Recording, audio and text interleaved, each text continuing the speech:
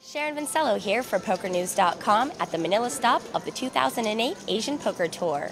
We are barely halfway through Day 1B, and Lee Kwang Soo was one of the chip leaders just before the dinner break with 55,000.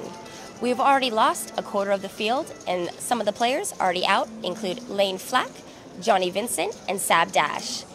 APT CEO Chris Parker announced today to an excited poker room that he will be giving away a C-Class Mercedes-Benz to any player who wins a hand with a royal flush.